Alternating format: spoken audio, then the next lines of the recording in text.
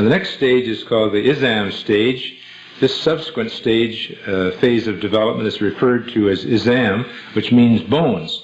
And the fetus does indeed acquire a cartilaginous skeleton after the Mudga stage. Those of you that have studied embryology realize that first of all you have what we call mesenchymal bones made out of connective tissue, then they become cartilaginous, and then they become ossified and become bones, solid bones. The formation of the bone does not begin uniformly throughout the body. Right? Primary ossification centers appear in the femur during the 5th week. The femur is your thigh bone. The timing of the Isam phase has been mentioned in the following hadith. And in this hadith says, when 42 nights have passed from the time of the nutfa, that is the time of conception, Allah sends an angel to it who shapes it and makes its ears, eyes, skin, muscles, and bones.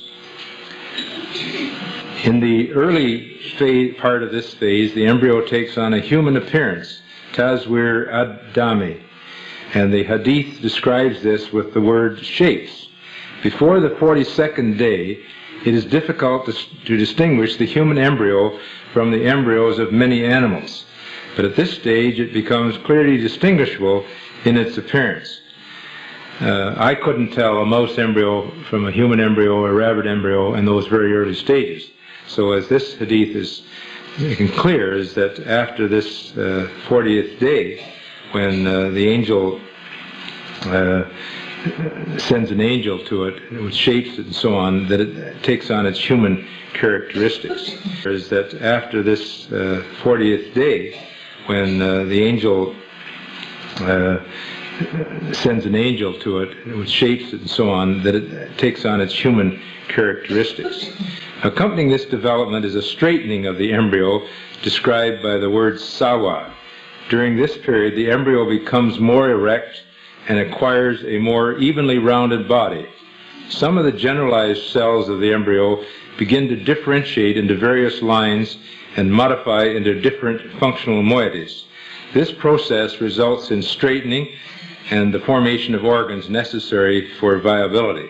As the Quran describes, when God created you, then, and the word fa means then, made you even and straight, sawak.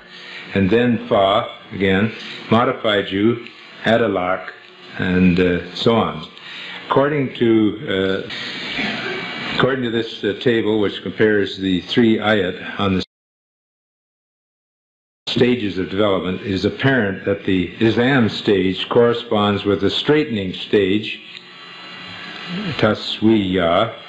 The word sawak in the Quranic statement indicates the following. First, to straighten the position of the body from a bent position, and also to make uneven things leveled.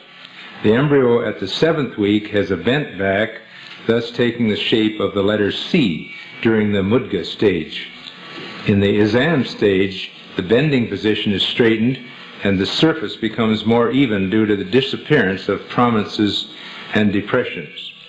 Now the Lam stage, although precursor cells, which we call myoblasts or early muscle cells, are present adjacent to the developing bones, differentiation into skeletal muscle attachments appears after the ossification process in the shaft and the ends of the bones. I was asked many times, did the bones appear before the muscles? Well, they certainly do. If you want to be logical about it, you wouldn't have muscles until you had something to attach them to. So you have bones and then the muscles. And this is clearly stated in the Quran that the bones appear first.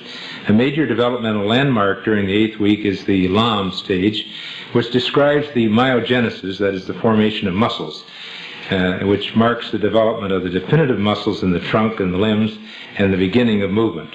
The muscles take their position around the bones, that is, clothing the bones, and continue the process of straightening and smoothing, tazwiya. In other words, as the muscles develop, they straighten the embryo up, which the straightening and smoothing which began in the Isam stage. It is now known that the gonads, that is, the developing sex glands, differentiate into testes and ovaries at this time, that is, during the 8th week. And the Quran refers to this development as well.